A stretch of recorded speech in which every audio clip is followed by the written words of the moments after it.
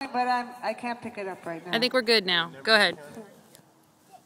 Okay. 1, 2, 3, 2, 2, 3.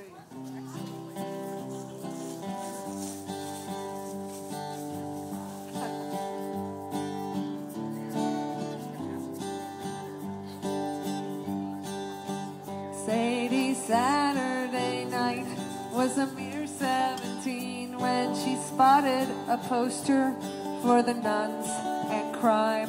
She walked down Broadway up to the Mabuhay and asked them if they'd let in a minor. Sadie Saturday Night had to think of a plan to get out of the house on a school night. She laced up her boots and made an excuse. She said, "Mom, I'm sleeping at Julie's." Sadie Saturday, Sadie Saturday, Sadie Saturday Night. Sadie Saturday, Saturday Night.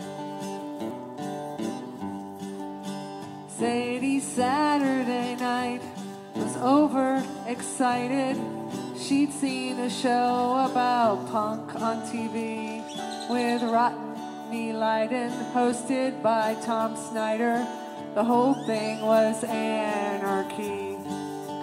Sadie Saturday Night, eyes filled with coal, walked the streets of San Francisco. She hopped off the bus, she heard the hush before the crush of the band.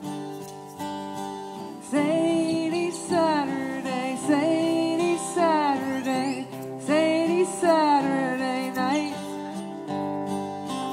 Sadie Saturday, Saturday Night.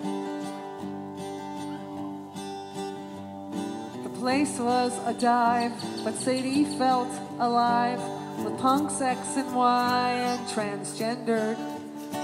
The band took the stage, unleashed their rage. They snarled, they preened, they wore leather.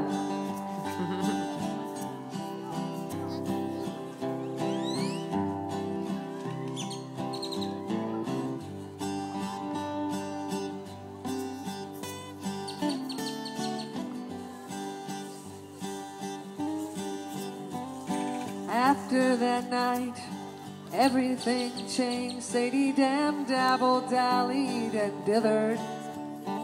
She dropped out of school, played it fast and loose, with spiky-haired misfits and users.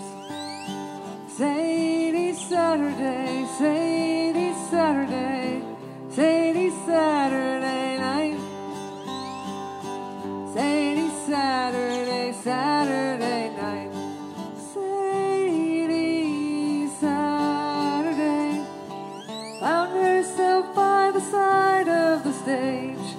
Sadie Saturday found herself by the side of the stage. Any whistlers out there?